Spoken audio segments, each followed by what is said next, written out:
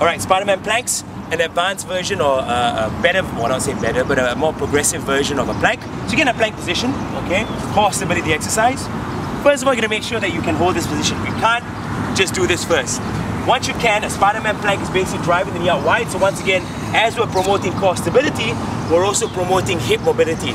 Core stability, hip mobility. Once again, themes that you will see throughout all these videos. Doing really well, and once again, just do that for as long as you can, and smile when you do it.